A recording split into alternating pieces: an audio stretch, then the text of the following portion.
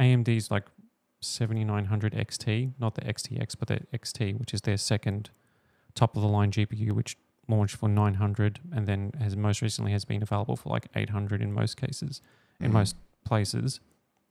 So that has like 20 gigs of VRAM, and with taking ray tracing out of the picture is like consistently better for 4K gaming than the 4070 Ti was. And so the launch of this is kind of like an answer to that as well, because this is now more performative, especially this overclocked model is faster than the 7900 XT. And ahead of the launch of this GPU, AMD dropped the price of the 7900 XT to $749 USD or lower. And they said it's like a temporary price drop just for the quarter, which is weird. They should just make it permanent. But it actually makes that GPU like better value. And when it happened, you know, like models were being sold for like $710 over on Newegg, which is good for like a, you know, a 4K gaming card, because that's a 4K gaming card just like this one. So the only reason why I'm talking about price is because of AMD's price drop, and it makes you go, oh, okay, yeah. So this is at the same price point. This is better value because it's faster. It just goes without saying. And you've got NVIDIA's DLSS, frame generation, reflex, AV1 encoding, you know, like all the content creation and other bells and whistles that you pay a premium for because they're the best versions of those technologies. It just goes without saying. So that warrants, I mean, if you are purchasing this card, you probably are dabbling a little bit into those kind of technologies, or you want to take advantage of them, or you just want to have them in your back pocket. So maybe paying that extra money is worth it. And it's like not this just price, performance, it's also kind of like the bells and whistles that come with it. Yeah, exactly. And the thing is that like at 4K, like DLSS is something you enable anyway. Like Absolutely. Even on a 4090, right? Doesn't matter, because at 4K, the DLSS quality mode is as good as native, and in some case better, looks better. That's a fact, even though, you know, you're talking about AI upscaling. And there are like, you know, certain issues with ghosting in some games. Like, you know, it's not perfect, but it's there. It's there, and it's free performance. And at 4K, you kind of... It actually makes the card more efficient. Games run faster. So, like, you know, at 4K with DLSS, this is like an absolute monster. It's like triple digits. Like, if it's 4K with DLSS, in most cases, you're getting like an extra 20% performance. So that 90 FPS becomes 120. You know, that's just the way it is. And it's that's so cool to see the... Now I want to try and make sure I get this right. But the 7 series, like usually that's the mid-range card. Yeah, now it's high end. And now it's bleeding into the 4K, even to the point where you're sitting here saying that you can hit triple digits. It's like, I remember the 2070 or the 1070, and they were just like high-end 1080p cards and then getting into 1440p. Yeah, like entry level. Yeah. And now we're at the stage two generations later where we're talking 4K on the 4070 Super. It's like what the 5000 series. Like, what's going to happen on the 5000 series? Yeah. Are we is the whole stack's going to move up closer to 4K? Like I think like it'll kind of like level out at this point, because I don't see it pushing, because like there's a limit to what you can charge and what you can, like how many high-end cards and stuff, because like, you know, the goalposts have changed for like GPUs in terms of like pricing for high-end, mid-range and low-end. Like there's huge gaps between them now. And I think the 50 series, but the thing is like the 50 series is going to be interesting, because like a 5070, you know, would potentially be as performative as a 4090. Yeah, that's exactly what I was thinking. I'm like, that should be similar performance. And because like the 4070 Super is technically faster than a 3090. 3090, yeah. Right? It matches it in most games, right? And the 3090 is still like a beast of a card. So that's what, like, you know, like if they can get that, that's going to be insane. Like, I don't know how they do that. But like, And also the Steam charts are moving. Like if we've talked about this a lot on the podcast, is Yep. gamers are currently in transition between 1080p and 1440p, and every day That's there is right. more 1440p monitors being adopted. But 4K, that is still, and I'm just off the top of my head, less than 5% of gamers are running 4K. And it's because to run 4K natively in games, it just requires, it's just so many more pixels, like the performance drop off. Like let's say like you get like a GPU like the 4060 or like the 4070. Like what happens is that like if you run it at 1080p, it's like, you're tapping into the for a game that taps into the GPU's power, like there's no bottlenecks, you hit that impressive level of performance, right? Let's say 150 FPS. Then you jump to 1440p and you lose 40% of that performance right off the bat, just because you're having to do so much, the GPU's tax so much more. You go, okay. And then you jump to 4K, then you lose another 40 to 50%, because that jump from 1440p to 4K requires so much more memory speed as well, and then like extra things like go into it, and it just really taxes the GPU. Yeah. So then you go from like 150 to like 80, and then down to like in the 30s. Yeah, FPS. 1080p, 4K, and this is purely just off resolution. We're not talking like memory speeds or anything like that. Is 4K is 4 times 8 times the pixel count. Eight times the pixel count. So that means you need just on resolution 8 times the performance if you're running a 1080p monitor. So like that's right. That's why. That's why it's so difficult. Like people, like GPUs all struggle at 4K because 1080p. Yeah, that's right. It's 8 times. Basically, your GPU's working 8 times harder to render at 4K than it would at 1080p.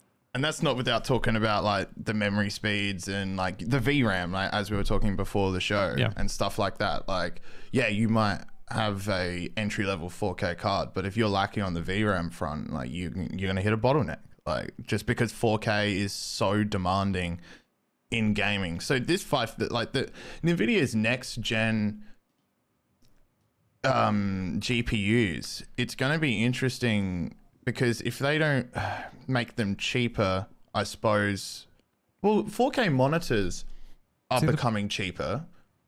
Yeah.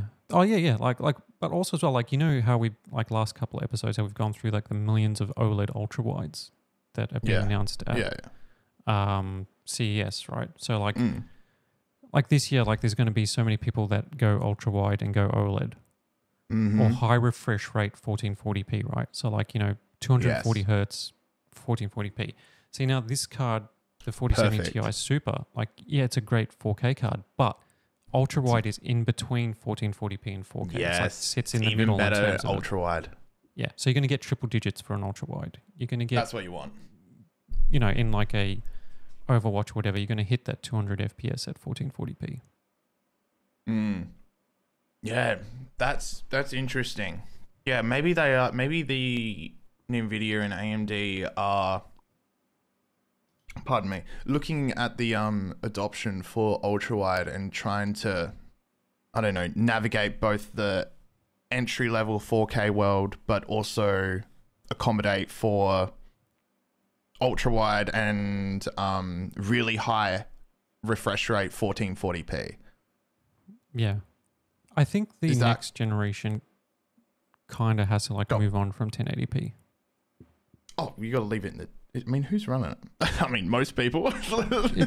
Yeah, I know. It's the fastest growing resolution, but also like if you look at like the 5060, right? I think the 5060 needs to say that it's a beast at 1080p, of course, but it's also good for 1440p. But the thing that always gets forgotten when it comes to GPU reviews and I guess the perception out there when it comes to GPU reviews is that like I've seen people say that complaining about modern GPUs and prices is that like that the 1060 was a 1080p card in 2016 and now the 4060 is a 1080p card in 2023.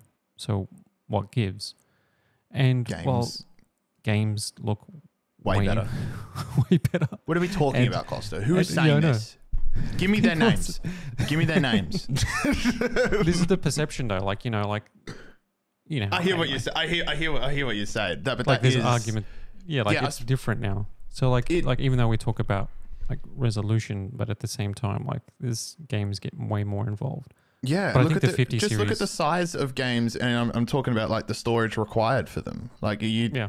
talk about that in 2016, no one was like, yeah, Call of Duty was still big. That game's always been big, but then they like most games weren't 120 gigabytes back then. Like we were Yeah, I know. talking maybe like 60, 50 gig or something like that. Oh, like 30, 40. Like remember yeah. like when games started being like 30, 40 gig and you're like, oh shit, this Like, is oh, huge. this is bullshit. Because they all used to fit on like back in the day on DVDs, right? So they all every game was basically 8 to 10 gig once it was Yeah. uncompressed, right? Every single game. So you had like a terabyte drive and you're like, that's like hundreds of games or whatever it is, because like every game is like 8 to 10 gig. And then the new consoles come and then the new games come to PC and then it's like 30, 40 gig. You're like, oh, so now this hard drive that I had can only store a fraction of the games. And then Call of Duty, whatever comes out and you're like, guess what? It's 150 gig if you want to install the multiplayer and the campaign. And you're like, what? 100 and what now? You're saying 25% of my console is this game? Yeah, I know. Like 1 terabyte Xbox or PS5 and basically 15% of the storage is relegated to Call of Duty. Yeah, and then you got the whole influx of portable SSDs designed for console storage as well. Except you can't really, because use them, you have to use the fast SSDs on the PS5s and Xbox. So that's what has made like, because like back in the day, because when that happened, like on the Xbox One and PS4, you could just connect like a cheap 4 terabyte SSD, like, just USB drive. And granted, those are like super slow. Like you can't go back to that. Like trying to play a game on PS4 now is like an exercise in how much patience do you have. Like a game that takes like 2 minutes to load versus 3 seconds. It's like the difference is not even generational. It's like from a different universe, right? Like, You're benchmarking your patience. Exactly. You don't need that right now, Costa. You've done I've got enough. No, this is this next generation is going to be interesting. I want to see what I really do hope, and I want this for just gamers in general, to move off of 1080p and move to 1440p, because The that pixel density just is so good. Noticeable. It's so good. And if you can do that and you're listening to this, do it. Pick up one of these new 4070 super cards and you will be completely fine. Or unless you have a more specific, better recommendation. No, I think the 4070 Super, if you can get it for, not too at the actual MSRP or not too much more, is probably the best value brand new GPU from NVIDIA. Yeah, and because also yeah. Oh, sorry. I was just going to recommend to people the ultra wide. If you have been thinking about ultra wide gaming, 21:9 aspect ratio, more and more games every day, especially new launchers are adopting this aspect ratio, which is really nice because then you've got native. I don't like stretched on the side. If any listeners have read any of my reviews, I tear apart games that have stretched aspect ratios. I think it's weak on the developer front, especially when ultra wide is here to stay. I don't think you have any excuse as a developer. Ubisoft, I'm looking at you directly to not support ultra wide, especially with these graphics cards coming out that dominate at that aspect ratio and resolution. The 4070 Super and the new TI Super are great for ultra wide. Yeah. Because that's kind of like a good sweet spot, I think. Yeah. Because like going to 4K is just too taxing, and ultra wide is something that it's like, okay, it's not as taxing, so more GPUs are now capable. And because the 4070 Super is like its biggest bump is kind of like for ultra wide res. So like, you know, the bigger, like it's better at 1440p compared to the 4070 for the same price, but it's even better when you just bump that resolution just that bit more to ultra wide. So Yeah. that's why it makes it like probably the best value card. Yeah.